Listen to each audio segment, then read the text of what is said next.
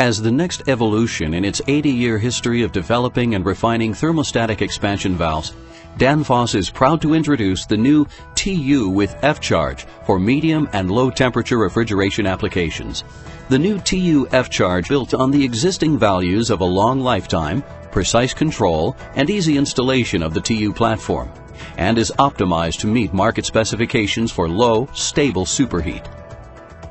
In operating conditions from -40 degrees to +50 degrees Fahrenheit, with the most energy-efficient performance between -20 and +30. The valve was designed to fully meet the needs of end users, OEMs, and contractors. End users will enjoy more stable temperature control, improved energy efficiency, and lower product shrinkage due to the optimized bulb charge. And the valve's stainless steel design and laser welded power element deliver industry-leading lifetime, which means lower maintenance costs. OEMs can ensure high display case energy efficiency due to the low, stable superheat control and reduce inventory complexity with one valve to cover both medium and low temperature ranges.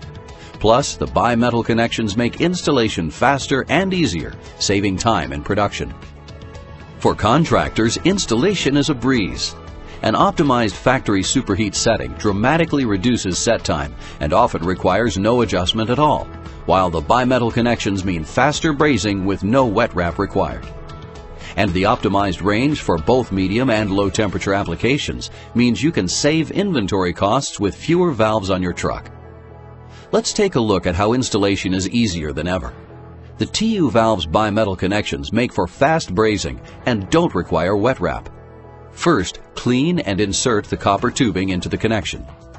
Direct the torch at the copper tubing until it begins to color for about 10 to 15 seconds.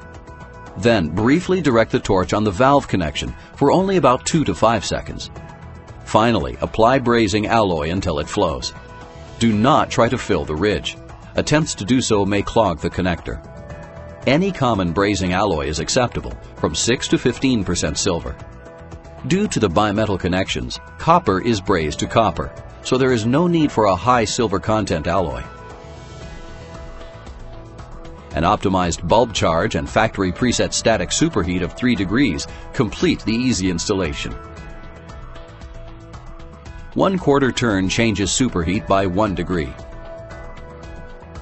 Turning counterclockwise decreases superheat, while turning clockwise increases superheat.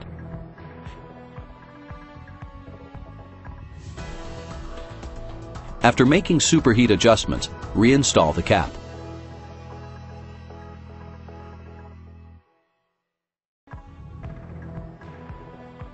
The new Danfoss TU with F-charge for medium and low temp refrigeration is now available. Find it in your local wholesaler or at a grocery store near you.